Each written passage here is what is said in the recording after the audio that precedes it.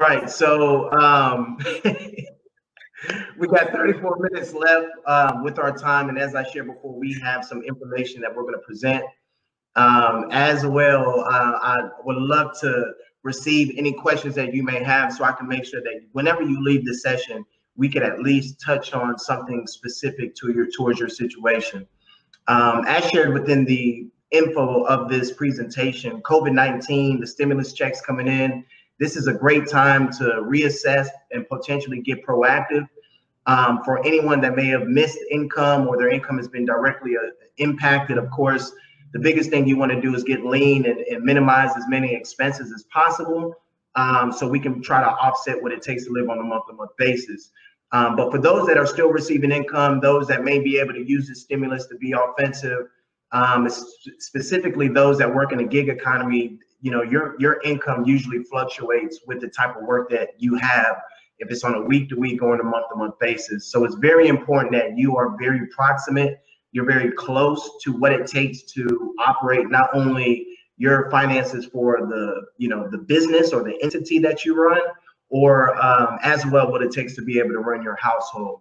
So we're going to walk through quickly a presentation to at least talk about some specific aspects of money and the ways in which we could strategize around the stimulus and ways in which we can apply those dollars. And so if you could provide any specific questions that you want to make sure that we address within this time that we have. My goal is to use the material that we have from, we'll just say it's 3:13 now. We'll say we'll go until about 3:35-ish, right? And leave about 10 minutes for any type of Q&A and back and forth, and then we'll be able to take it from there. All right, so let me share my screen.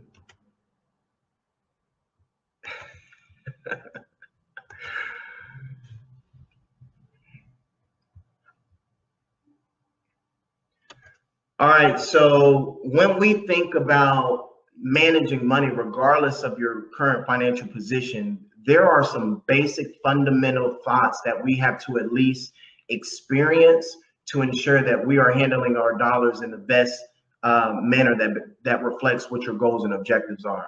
And so it typically starts with, all right, how do you feel about money? So on a scale of 1 to 10, how comfortable are you with how your money is being allocated? In the midst of COVID-19, you know, we'll just say the beginning of March, or we'll just say mid-March is when a lot of the activity around fluctuation of pay, fluctuation of working, began to have an impact. So probably from March 14th to the end of March, you can pull your expenses to see how you spent money in that time frame. And then, of course, the first 15 days of April, we've been stationary at the house. So we'll be able to see, all right, if we do have money, what type of expenses are we shelling out on a day-to-day or week-to-week basis? And then how comfortable am I with it? What do we want our life to look like? It's a very, we could say it's a simple question, a basic question, but it's a question that allows us to unpack the finances and the money that it takes for us to realize it. So having a clear understanding of what you see in front of you is going to dictate the type of money that you'll need to make it happen. And then, of course, does the way you spend money today reflect what you want in life tomorrow? All right, so throughout our time, and again, I'm going to quickly go through this. My apologies on the technical mishaps, but some money management skills, debt elimination, especially in the midst of with this COVID-19 and the stimulus checks that are rolling in now. I actually caught wind from a client today, a few clients today, that they already received their check. So there may be a few things that you'll be able to walk away with to make sure that you're offensive within this whole aspect. So if we just look at the facts, this is pre-COVID-19, 7 out of 10 Americans had less than $1,000 in their savings. If anything that this pandemic has really brought to light outside of the economic disparities that we have around wealth, is the unpreparedness, the financial preparedness that Americans have, especially when it comes to having some type of nest egg of savings, especially those that are in contract work. You know, it's very difficult to get to a point to where you have enough consistent income to where you can start setting money aside. But if you do have some lump sum contracts that you anticipate, this pandemic highlights the importance on why you would want to set money aside for any type of unexpected event. Less than 30% of American households have a month-to-month budget. Again, really this situation has highlighted that stat. Now, when we look at just money management in general, right? And so we have three aspects of money management that we're going to talk through and walk through. And again, any questions, please hit the chat box so we can make sure that we can address it along the way. But specifically around money management, as I mentioned earlier, when you think about money, you first want to see what type of emotions come to mind when you think about money. What does financial dignity mean to you? And then how can we create a life in which that can manifest? Budgeting, right? And so budgeting may, again, seem like a simple term, but when you intertwine the responsibility of life, budgeting is a bit more difficult because it's tied to events that are tied to our emotions, right? And so if I want to do something that's going to make me feel good, 9 times out of 10, I am going to develop the habits or the activity that will allow me to revisit that emotion, right? And so if that is a purchase, if that is a trip, if that is something that ties to a dollar amount, we naturally put together budgets in our head based off what is important to us. But when we, again, in a time frame in which money may be, we'll just say not as consistent, or we can anticipate when money is coming in, budgeting is extremely important. Cash flow. One thing that we've noticed around cash flow is, again, I'm gonna highlight the pandemic and COVID-19. If we review the last 2 months of your bills, and the last 2 months of your expenses, over the last 60 days, where have you been spending money? And we pull the days in which those drafts occur, and it shows that 60% or 70% of your expenses is within the first 10 or 15 days of the month. Then we may look at readjusting your those bills so we can free up some cash flow on the first 15 days or the first aspect of the month. The reason why you see an example of a debit card here is it probably gets a lot of people in trouble. Debit card, credit card. And so if we did take a poll, and I'm actually going to I am not going to try to highlight my tech savviness and do a poll, but if we did take a poll, and Carmen, you may be able to knock this out. If we did take a poll on how many individuals that is a part of this session right now uses a debit card or a credit card for at least 90% of their purchases, usually we get a majority of the room. Not a good amount of individuals use cash these days. And I bring this up because there was a study done years ago about the endorphins that are released whenever you spend cash, as well the endorphins that are released whenever you smell something bad. And they found a commonality there. They said that there's some common endorphins released whenever you walk near something that may not smell good, and the endorphins that are released whenever you spend cash, in a particular event. And what we extracted from that study, and we've been using this for a number of years now, is that if there is an item in a room that I'm in and it stank, it's real funky, like just does not smell good, and I walk near that item, I am going to immediately recognize that it doesn't smell good over there, so I'm going to move away from that. The same type of really timeline is experienced whenever you spend cash. So if I go to the bar and I grab me, and this is when social distancing is relaxed, and I go to the bar and let's say I get a beer and a burger and it costs $19.37, right? I give them a $20 bill, I get change back 63 cents, so I get the 2 quarters, a dime, and 3 brothers in my hand. I immediately felt that transaction. And so the trouble that debit cards and credit cards can get you into is that whenever you use the card, sometimes you don't feel the transaction until you log into your bank account. And that may be 3 days from that time frame, a week later, 2 weeks later. And during that time frame, there's been some other expenses that may take you out of budget. So that's why it's really important to see what type of expenses come out of the debit card or your credit card, and if it makes sense for you to align some of your expenses. Even now, it may be groceries. Groceries is a line item that has increased a good bit in regards of money management, and so it may make sense for you to use cash for that to make sure that you stay on budget. And so if you say I'm only going to spend $100 a week on groceries, $75 a week on groceries, pull that out in cash, and as soon as that money runs out, that is it. You cannot use any dollars towards it. All right. All right, so real quick basic information. Whenever, and again, this is pre-COVID-19, 96% of the people in the country spend first, then save. 4% of the people in the country, they save first, then spend. That's why there's been a very minuscule percentage of Americans that's been able to see this situation as an opportunity to acquire more assets, to develop a business. One thing that we've shared even as a company multiple times, that chaotic times are an incubator for creativity.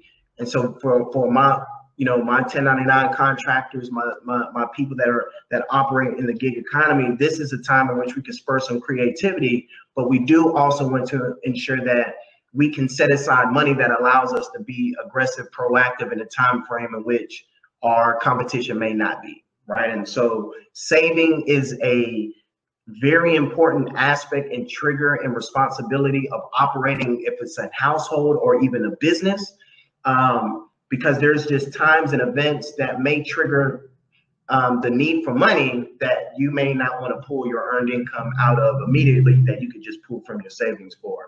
So a few quick things here. As you can see, you can have a plan, but if really there's no action to it, you're dreaming. If you have a lot of action, you can do a lot of moving around, but if you don't have a plan, you're really walking around confused. But the biggest thing, as long as you have a plan, you tie that with the proper action, that is the equation for success. Last thing I'll point out with this slide is that there is a number of percentages that go out on, hey, how much should I save on a month-to-month basis, or on an annual basis? 10%, 20%. We like to say between 20 to 30%. The most important aspect of saving as of now, specifically in COVID-19, and if there's any note that you could take, please let this be it. Action is greater than the amount. I would rather you take the action of saving and not be too caught up on the amount, even if it's 15 bucks. Just flex the muscle, right? Even if it's $20, because this is a time in which we have to apply our resources towards a priority. Savings is a priority, but you don't want to disrupt any positive momentum on setting money aside because you save a good amount of money and then you can't revisit that the next week or the next month. All right.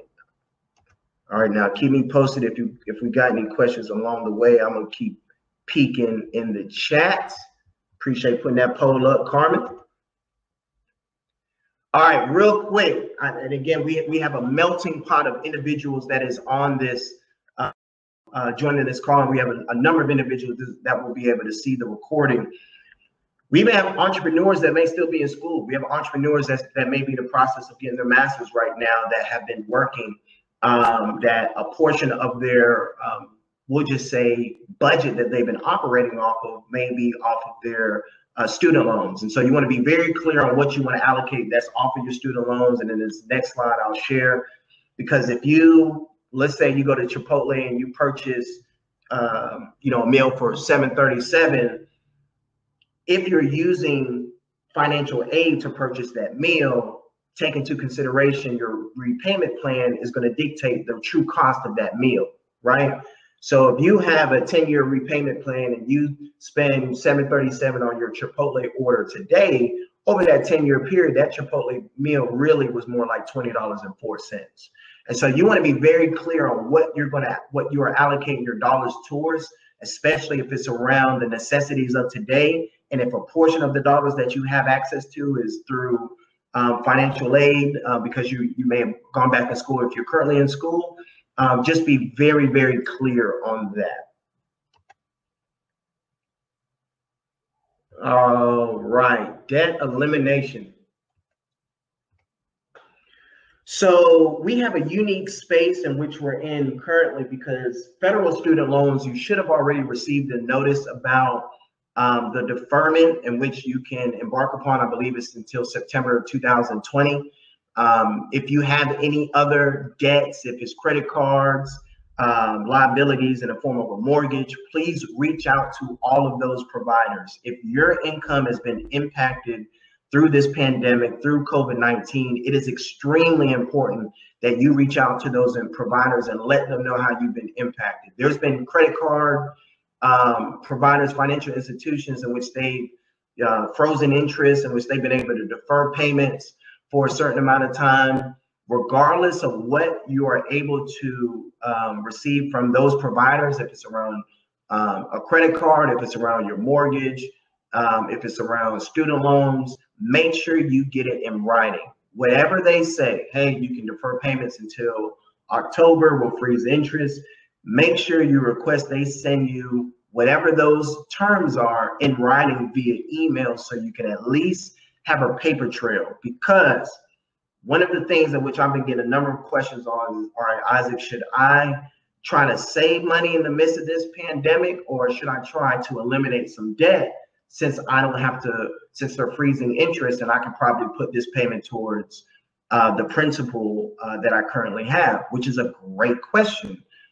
The immediate question is, do you have the amount of savings that you should have? And if that question is, if the answer to that question is no, first we need to identify what the amount needs to be. And then two, we may be able to leverage and capitalize off of these 90 days or 120 days or whatever time period where you have some modified payments, and you can apply that towards your savings so you can beefing that up. Keep in mind, if any payment that is deferred, deferment does not mean elimination. Just because they say you can pay later does not mean you don't have to pay at all. So even if it's your utility bills, even if it's, power bill, water bill, whatever bills that you may have or expenses or liabilities in which you're able to develop some flexibility around, make sure you don't miscategorize that grace with elimination versus deferment. All right, so we're at 329. All right, real quick, I'm gonna speed through this due to time. There's certain life events, as you can see. Be prepared for what's unseen. We're going through it right now. There's some folks on the call that may be in the process of buying a house, that was probably in the process of purchasing a car. You may have some baby Isaacs on the way. Regardless of the situation, there's certain life events that we won't be able to necessarily prepare for because it's out the blue, but we still got to be able to know how to navigate life as we run our business, right? And so the different phases of businesses we're very aware of. We may have a good amount of folks that are in the startup phase. One thing I'm going to point out is inconsistent revenue. We all know about that. If you are a true startup, but that may be a phase in which you're in. And we're going to quickly walk through these phases just due to the amount of time that we have left. Then we have the growth phase, right? And so that's when you get a bit more of an understanding of the expenses that it takes to run the business. You may get to a point to where you can start bringing on more people to help from a staffing standpoint. So it's a very, very fun stage. Maturity, that's when things start to stabilize. You have a good market presence. And you can really start forecasting. You can say, well, I know over the next 6 months, we're going to make X amount of money. That's when you can really start forecasting.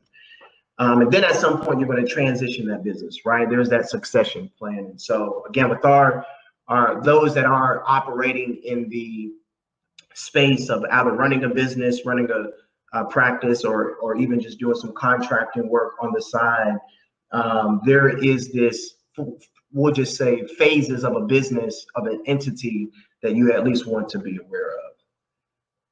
All right, I'm peeking at any questions, y'all. Throw the questions out. Any question is a great question. So if you have some type of tool that can display your financial situation all in one location, right? It may not be this of a spreadsheet, but you got to have something in which you can, click one button, double click something in which you can see from an asset to a liabilities to what it takes to live on a month-to-month basis.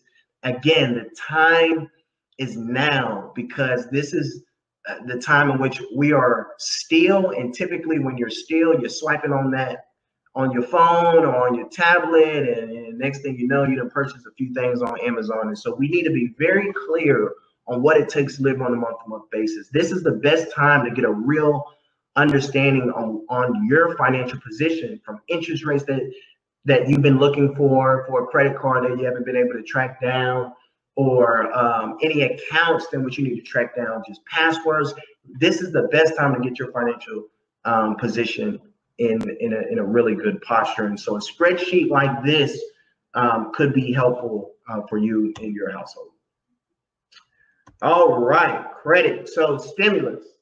So we got the stimulus coming through. If you make, of course, less than $75,000, you will qualify for the full $1,200 for an individual. And of course, if you're a two-income household, that'll be $2,400 for you and your spouse. And again, $500 for any dependents that you may have. And so this could be a great opportunity for you to be proactive on your credit. This could be a great opportunity for you to look into possibly getting a secured credit card to have an impact on your credit.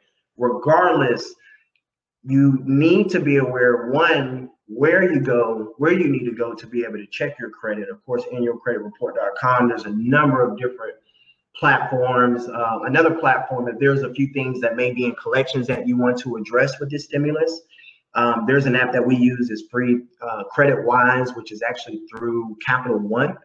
It's been a really good app, not necessarily on credit score, but more specifically on items that are reported on your credit, and anything as well, anything that's in collection, as well the contact information, those items that are in collections. That's usually the biggest hang up, is that, hey, I don't know where I can get a hold of them.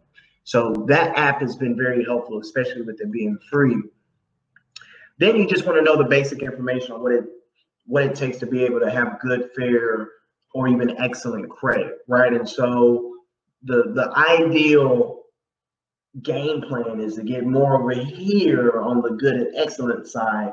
But even if you're at a 400 credit score, we're working with a client now, their credit score is in the, I want to say mid 450s, and we have a game plan to where they should have a pretty significant increase, at least 100 points plus, within the next 3 to 6 months. And so it's really like eating an elephant one bite at a time. Credit score, what we like to say, is the adult version of your GPA, right? This is the adult GPA. When we look at a credit score, it takes one bad grade to drop it down, and it takes a whole heap of A's to bring it back up.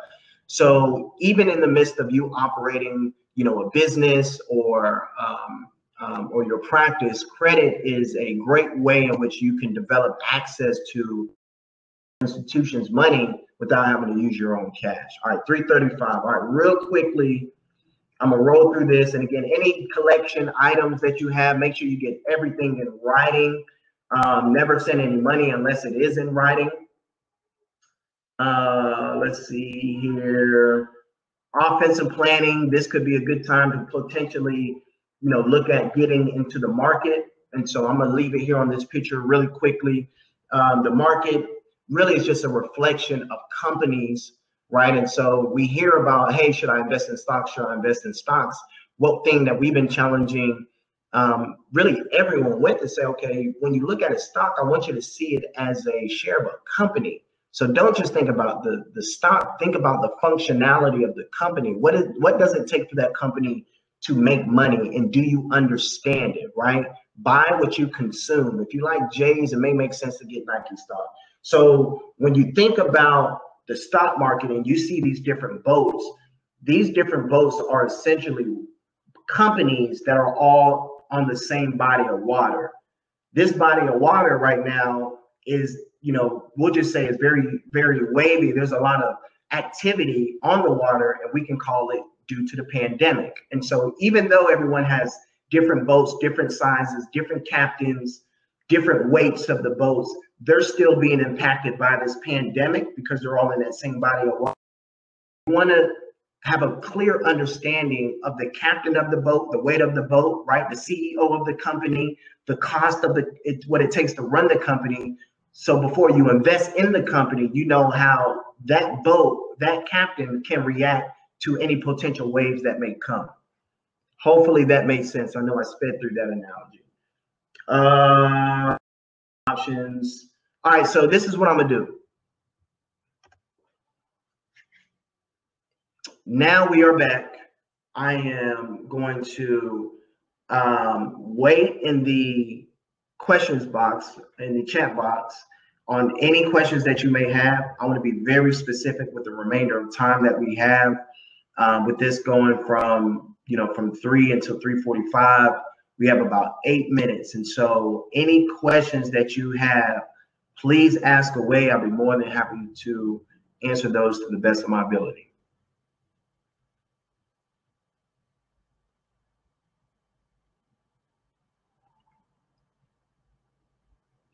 And it could be questions around the stimulus for households. It could be questions around, Isaac, what's some of the best practices that you've seen around money management for businesses?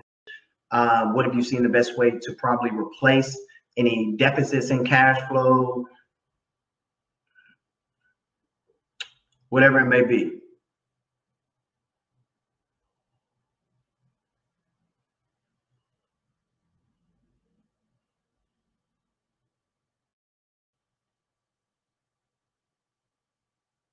That's a really good question. So the question I see is, how would you recommend setting a budget for newlyweds? That is a great question. So with newlyweds, especially around budgeting, usually that there's been some type of activity and habits that was created before you came together and got married, right? And so individually, there was a way in which you've been operating your budget that made sense for you prior to you getting married. Now, with you being married, the first question is, has there been a conversation about budgeting? If there has been a conversation about budgeting, then we need to look into, okay, how do we want to create accounts that are aligned with the way in which we spend money? So with the newlywed, we may have a joint account in which all of the expenses for the household, or for what we like to call hard fast bills, anything in which you turn it off or take it away, right? So it could be a car note, it could be your water bill, it could be your power bill. What are the bills, cell phone bill? What are the bills that it takes to be able to operate? And now let's make sure that everything comes out of one account, so we can ensure that whatever it takes on a month-to-month basis, $5,000 a month, $3,000 a month, $10,000 a month, we can take our income and shift it over into that joint account to ensure we can take care of those expenses. And so the main thing is getting a clear picture on what it takes to operate on a month-to-month basis together. Then once you see the income sources, we can then say, now that we've taken care of our expenses, how much money could we potentially set aside to save for the future, right? And so the budgeting aspect with newlyweds, I don't want to say it's uncomfortable. It could be uncomfortable if you haven't had the conversation, is, all right, if there are 2 accounts your wife has and 2 accounts that you have, and then you have one joint account, can you pull 60 days? Can you pull the last 2 month statements of all accounts, sit at the table together and say, all right, which expenses need to be in a joint account? Which expenses need to be in a personal account? And then what is the ideal amount of each area, right? So, we even recommend for husband and wives, or individuals, make sure you have walking around money. We like to call that the WAM account, right? WAM. So if you like to have some money in your pocket throughout the week or throughout the month, make sure you account for that. But I think the biggest thing is identifying that hard, fast bill expense, any other expenses that are tied to the individual or the lifestyle that you've created, and then make sure that your income can pay for that, and as well set money aside for the future. So that was a really good question, Michael. Great question. Any other questions?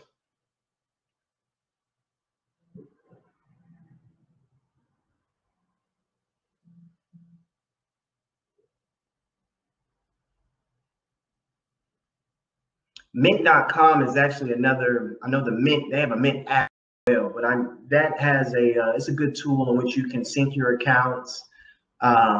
and look at the transactions and categorize them as well. Carmen is exactly right. Yeah, show compassion. Usually within married couples, there's always some type of we'll just say natural characteristic around money. Someone is usually a saver, someone may be a spender, and there's nothing wrong. If, let's say the husband likes to spend money and the wife likes to save. There's actually nothing wrong with how they've been, how they like to handle money. We just have to create an environment to where they can still activate, flex that muscle that doesn't disrupt the ultimate goals of the household. So we've even seen situations in which we've taken the lesser income and saved it, right? And so could be a teacher, could be, someone doing part-time work, spouse doing part-time work. We just save that full amount and then operate the household off of the other spouse's income. And so there is definitely an emotional process of having that discussion around money. And so make sure that you can give some grace on habits that not only you didn't create, but you aren't part of the environment that informed the decisions around money. Because typically when it comes to budgeting, financial literacy, that is more so a reflection of the type of environment you either grew up in or the environment that has cultivated your perspective, till today. That's right, Carmen. Don't get divorced over money.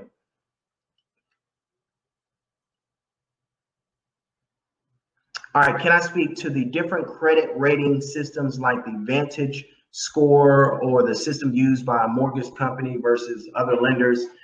So that's been a revolving door. The credit rating systems and industries I've really been very frustrated with, especially as of recent, because if it's Equifax to whoever, whenever they run your credit, there's typically a different equation algorithm. More than anything, to get ahead of any type of we'll just say red dots that could show up on your credit report. Those areas in which we shared on the screen, what it takes to be able to manage your credit. The biggest thing is looking at utilization ratio. So any credit cards you may have, any liabilities that you may have, let's make sure that you're current on those payments. You can keep it under that 30% utilization ratio on what your balance is. So if you have a credit card with $1,000 limit, and again, the first thing you want to know is when that credit card reports to the credit bureaus.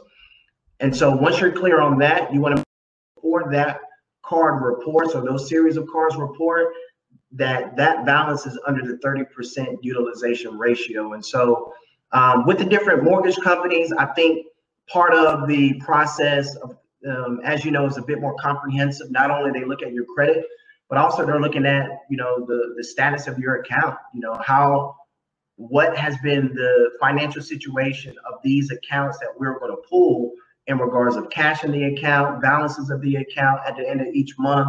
So income is definitely going to have a play in that, as well, your potential expenses. And so you want to make sure that you're a good steward of your dollars, because whenever you do start the process of potentially getting financing from the house, for the house or for the property, they're going to pull your financial as well. If you need to make a down payment, you want to make sure you have enough money set aside to be able to take care of that. And so great question around the different credit rating systems. Knowing that process is pretty comprehensive, I would just control what you can control at this point, which is the items that report to the credit rating systems, and as well what it takes to make sure that you have those green dots that can report as well. So definitely great question again, Michael. Any other questions?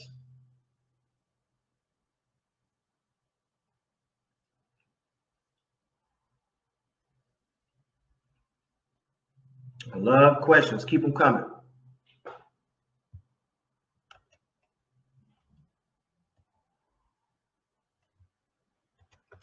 Did I see something there that said, Isaac, what is your Cash App? We want to save you. No, I didn't see that. I'm sorry. Made that up.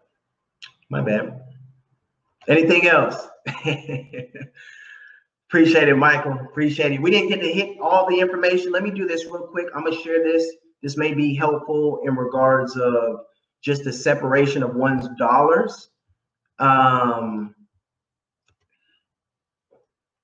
so if you can see the screen there, if you want to take a quick screenshot, make sure that as you separate your money, you have three kinds of money: short range, mid range, long range. And so that will allow you to pretty much use your money like a football game or like a basketball game. You know, you got your strategy to get 2 points and you got your strategy to get 3 points. And so I know that being here in Birmingham, Alabama, we got Auburn and Alabama fans that may be listening and watching. And so where you can get a first down with your money, right? And so you can run the ball and get a first down, but you can also throw the ball, you know, for a deep pass and get a first down. And so you can see that long range vehicles there. And so I did quickly wanted to share that, but this has been great.